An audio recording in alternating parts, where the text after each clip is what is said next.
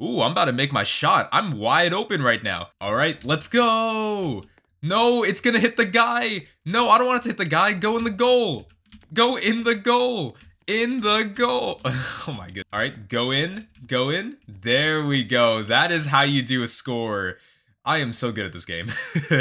This video is going to be about teams, which is a feature that Roblox has provided to us that we are going to be using inside of this video, and I think it's important to understand why teams are useful to add inside of your Roblox game.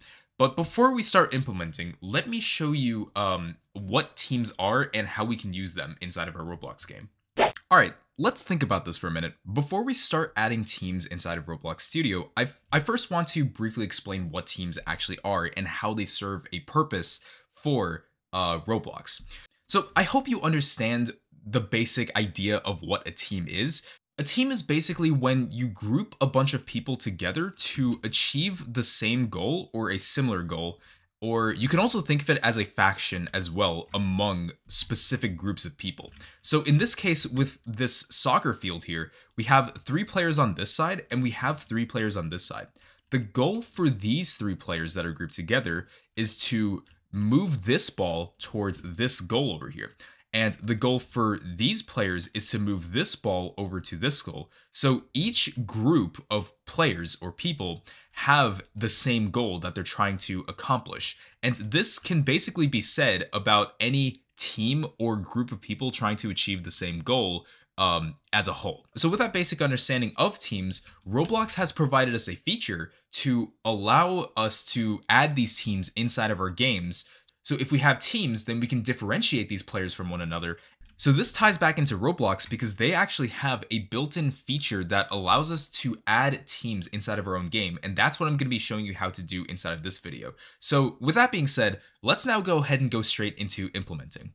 Now that we understand it, let's implement teams inside of Roblox Studio. So there's going to be a new service that I'm going to introduce to you inside of this video, and it's also going to be live in the Explorer, and that is called Teams. That's going to be down here. So this is the service we're going to use to add teams to our own game. And the way we're going to do that is by going to the right side, hitting the plus sign, and we're going to insert a team like this. So now we have our first team inside of the teams folder inside of the Explorer. So if we click on it, then there's a few properties here that we can work with that are unique to a team. So the first property is called auto-assignable, which is basically a property that tells Roblox if we want the player to automatically be assigned to this team if we join into the game. So I'm going to show you what that looks like right now. If we go to test and we go to play, then what we should see is Roblox is going to add us to the team. And the way we can see that is by going on the top right on our leaderboard, we can see that our username is placed right underneath the team that we just created. And so by default, it's this whitish team with the name simply team. So we can customize this further if we go back into Roblox Studio. So let's hit stop. And what we can do is rename this team to something different. We can call this, let's say, green team like this.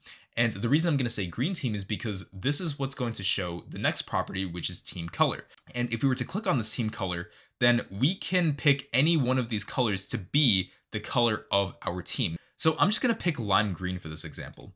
So now what's going to happen is if we go into the game, then we can see again on the top right of the screen that the color of the team changed, and also the name of the team changed to green team. So that is basically what we wanted to see from here.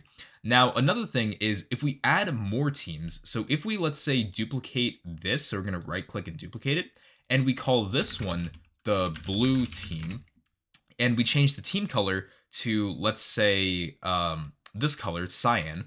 If we go into the game again, hit play, then what's going to happen is Roblox is going to randomly put us either in the green team or the blue team. And now there's also 2 different teams inside of the leaderboard because we've added multiple teams. And you can basically do this for as many teams as you want. I don't know if there's a limit to how many teams you can have inside of a Roblox game, but you can definitely have a lot of teams, that's for sure. Now, how does Roblox determine which team to put you in if we have multiple auto-assignable properties checked, since now we have green team and blue team checked? Well, basically what Roblox does is when we join into the game, Roblox is going to put us in the most convenient team first before putting us in the other team to make it balanced. So what I'm talking about is if we join into the game, Roblox is most likely going to put us inside of the green team first if there's no players in there. But if there's one player inside of the green team and no players inside of the blue team, then Roblox is going to put me inside of the blue team as soon as I join into the game, just to keep the teams balanced, if that makes sense. So if I go into the game and I keep trying to refresh my character, then it's always going to put me inside of the green team. But if another player joined into the game, then they would probably be placed inside of the blue team instead, just to keep the game balanced that way. Now, if you were to uncheck auto-assignable for one of these teams, then Roblox will not put you inside of this team automatically if you join into the game, and it's going to be up to you as the developer to manually put these players inside of the blue team through scripting, which I'm going to show you how to do in just a little bit. But that's how you essentially add teams inside of Roblox Studio. Okay, now there's an interesting concept I want you to understand, and that is the use of spawn locations with teams. Now, I want you to understand this. Before I introduce teams to you, basically all players were inside of a neutral team, or basically just no team at all. So if we were to play the game, then all players were basically considered to be neutral because they were not tied to any specific team inside of the game. And because of this, we have what's called a spawn location here, which is essentially a part that allows players to spawn on top of when they join into the game or if they reset their character. So this spawn location acts as a neutral spawn location where there's no team tied to it specifically. So if we were to join into the game, we're always going to be spawning on this spawn location no matter what. But what's interesting is now that we have teams, we can have multiple different spawn locations that are specific to the teams that we've just created. So if a player was inside of the blue team and this was, let's say, the blue team's spawn location, then all players that are in the blue team will respawn on this spawn location right here rather than this one or this one. And so right now I'm going to be showing you how to create different spawn locations for different teams. So what I'm going to do is take the spawn location and I'm going to hit Control D to duplicate it, and then I'm going to move it alongside this way. Now with this spawn location, what we can do is set a team for this specific spawn location. In this case, we can do the green team. So what I'm going to do is change the brick color to lime green, and I'm also going to scroll all the way down to this property called team color, and I'm going to change this to lime green. Now, it's very important to understand the difference between team color and brick color. So brick color and color, they basically are the same property. If you change this, then it changes the visual representation of the spawn location. But that's not going to be enough to actually make it functional to be the lime green spawn location team. We also need to go down here to change the team color property so that we know that this green team matches with this spawn location right here. So that's something important that you must do and to understand the difference of. But now if we go down here, there's more properties that we can actually work with, like force field duration, allow team change on touch, I believe that's what this is called, and neutral. So what I'm actually going to do is go back to our original spawn location, and I'm going to uncheck neutral, and I'm going to go back to this spawn location, and I'm going to uncheck neutral as well. Neutral basically means if a spawn location is going to be the default spawn location that every player must spawn as, whether they join into the game for the first time or if they reset their character.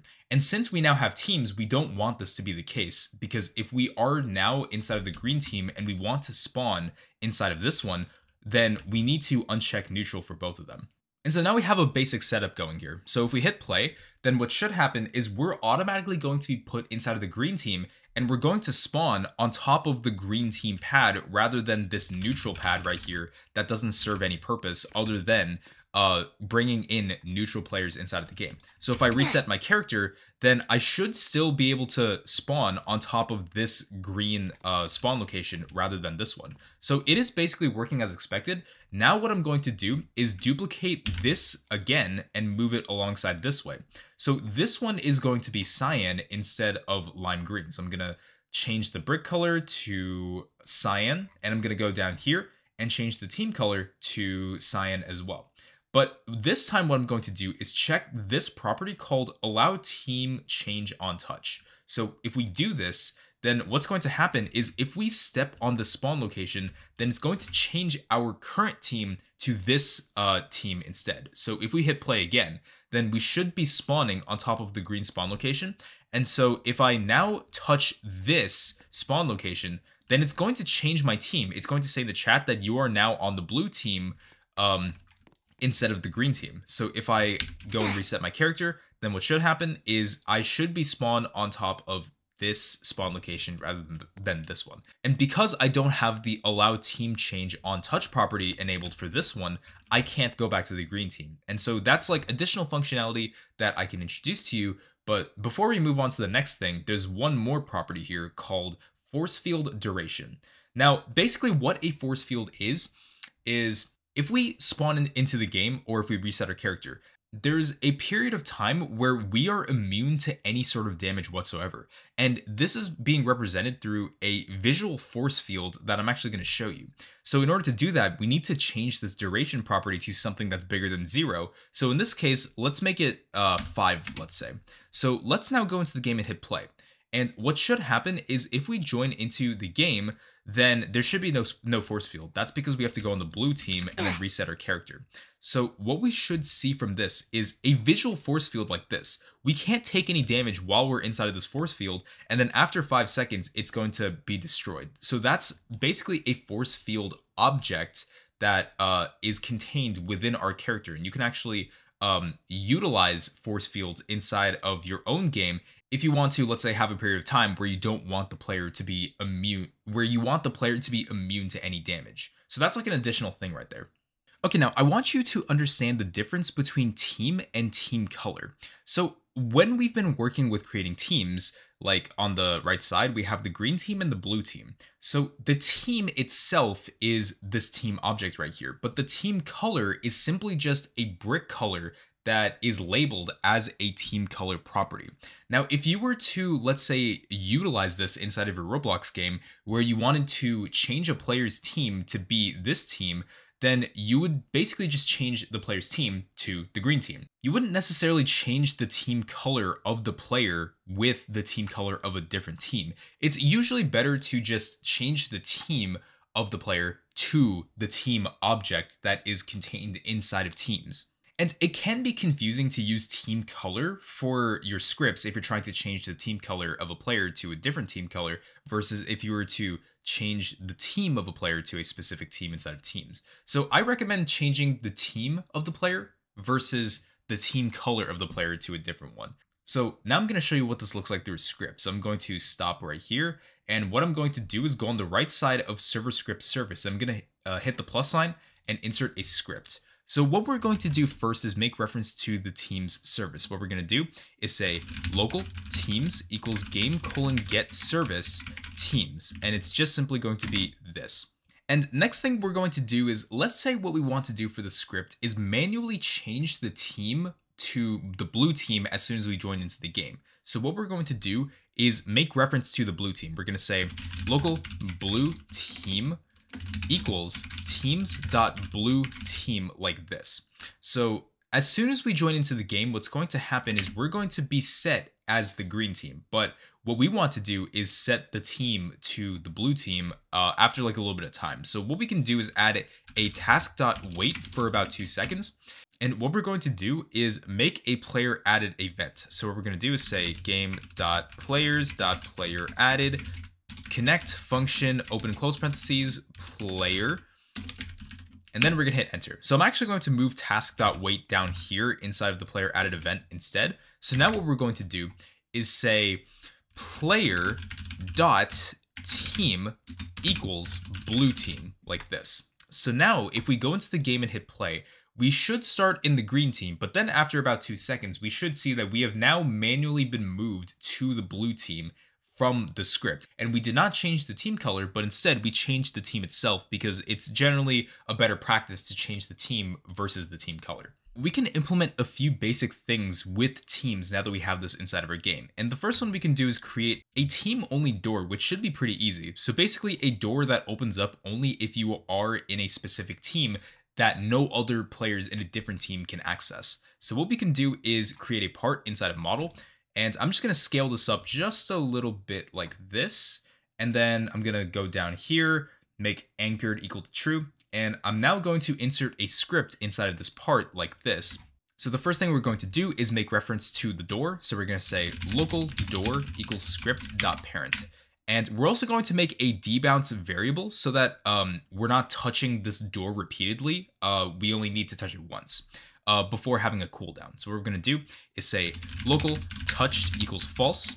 And then we're also going to add a door touched event by saying door.touched connect function open and close parentheses hit, and then we're going to say enter. And now what we're going to do is make reference to the humanoid. We're going to say local humanoid equals hit dot parent find first child open and close parentheses humanoid. And then we're also going to locate if this is a player. So we're going to say local player equals game.players get player from character like this. And then we're going to pass the reference as hit.parent. And then we're going to check if humanoid exists and if the player exists and if touched is not true. So we're going to say and not touched. And finally, we have to do one more check, which is to see if the player's team is a specific team. So what we're going to do is say player. Oh, wait. So what we're going to do is say and player.team equals. And if we want to reference a specific team, we can also do that directly inside of the teams folder inside of Explorer. So what we can do is say game.teams. Let's say blue team. Then we're going to hit enter. What we're going to do is say touched equals true. And then we're also going to add a task.wait for about, let's say 3 seconds. And then we're going to say touched is back equal to false so that we can touch it again. And to make this door functional, what we're going to do is set the door's transparency equal to 0.5, so it's half transparent. And then we're also going to set the door's can collide equal to false so that players can walk through that door. So I'm going to copy this and then paste it down here.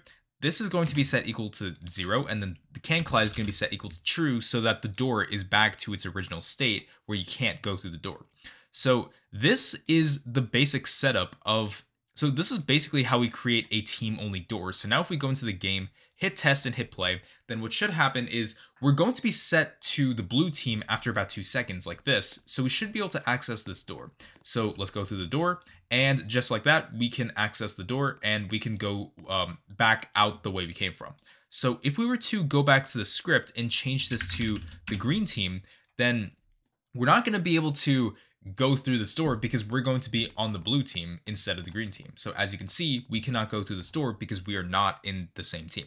Now, technically with this script, if you had one person who was inside of the green, if you had one person who was inside of the blue team that went through the store, then every single player behind him would be able to go through the store as well. So you would have to utilize some sort of local functionality onto this as well so that only that specific player can go through the door.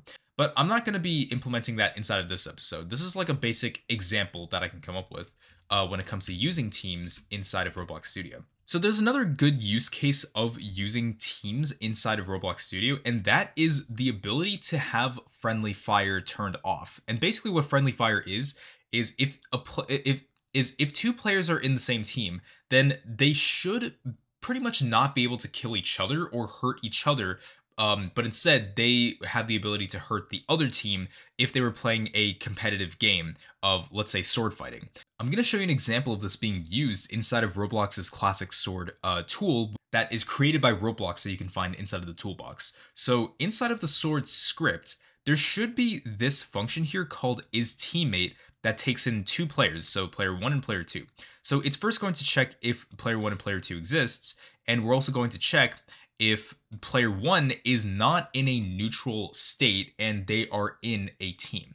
And then finally, they check if the player 1's team color is equal to the player 2's team color. Now, what I would recommend is changing comparing the player's team versus the player's team color, just because it's easier to distinguish from one another, but you could use either one of those two. I just recommend teams. And so this function is being called down here, by basically checking if the player that this player is trying to hit is a teammate, then we're just simply going to return this function, and we're not going to make the humanoid, and we're not going to make the player take damage because of it. And so that is a basic check you can do to see if you want to hit or if you want to hurt your own teammate, which in this case we don't want to. So we determine that using their team color or team property. So for today's challenge, I want you to try and recreate this team selection system as soon as you join into the game for the first time. So basically, there's two options here. There's the green button and then there's the blue button that represents the team that I can spawn into.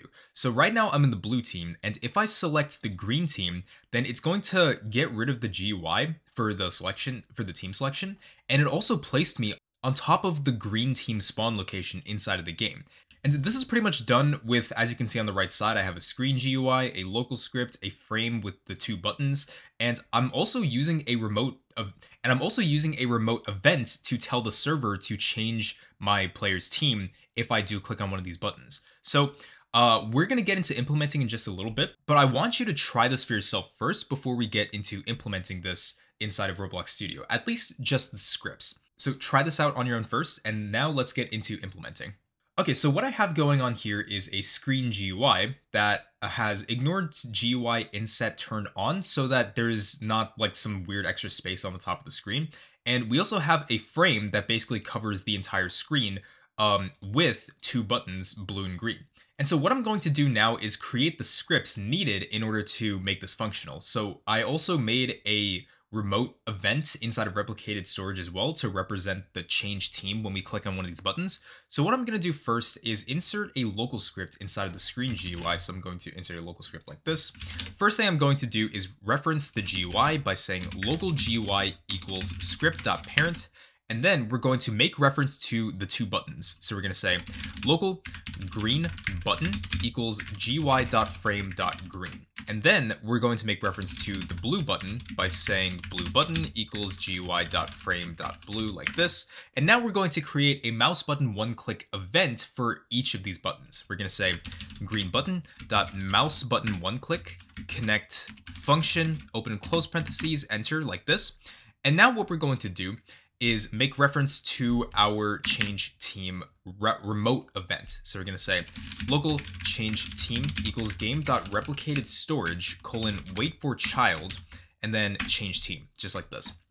So now what we're going to do is say change team colon fire server open and close parentheses. And what we're going to pass into here is the name of the team that's inside of the team's our team's folder right here. So what we're going to do is, in quotations, we're going to say green team and make sure the name matches as well. And another thing we're going to do is make the GUI disabled as soon as we press the button so that we don't have to press it again. So what we're going to do is say GUI.enabled equals false. And one quick thing to note is make sure you have reset on spawn turned off. So if we were to, let's say, reload our character, then it's not going to show the GUI again after that. So now what we're going to do is highlight all of this, and then we're going to drop two lines, and then we're going to replace this with the blue button, and the string we're going to pass in is the blue team name. So now what we can do is go to the server script service, insert another script. We're going to call this script change team, just like this. So what we're going to do first is go back to our local script, make reference to the change team remote event by just copying this one line, pasting it like this. And now what we're going to do is say change team dot on server event colon connect function open and close parentheses. So the first thing that's passed is always going to be the player. The next thing is going to be the name of the team, which is the first argument we passed. So this is going to be the team name. We're going to hit enter like this. And so what we're now going to do is basically set the player's team to the team name inside of teams. So what we're going to do is say local team equals game.teams colon find first child open and close parentheses team name. So if we got the right name for the team, whether that's the green team or the blue team, we're going to find it inside of here. Next, we're going to say if team then player.team equals team. And it should basically be as simple as this. But another thing we want to do is, rather than just setting the team to the new team, we also want to refresh the player's characters so that they spawn on top of the spawn location. And there's a really easy command for this, and that is going to be player::load character. So basically, we are getting rid of the current character and we're resetting it so they're respawning essentially. So that's what load character does. So they're going to respawn on top of the new spawn location associated with the new team that they're in. So that is the basic rundown of this team selection system that we have here. So if we go hit test, hit play, then what we should see inside of the game is the screen to show which team we want to be placed in. And if I hit blue team, then it's going to put me inside the blue team, but I was already in the blue team. But it also refreshed my characters so that I can now spawn on top of this spawn location. So I hope this tutorial has given you some insight as to how you can implement teams inside of Roblox Studio. But if you want to learn another important concept that Roblox has that I think ties into teams is tools, which I'll have for you right here. So go and watch that video right now. I hope you enjoyed this video, and I will see you in the next one. Take care.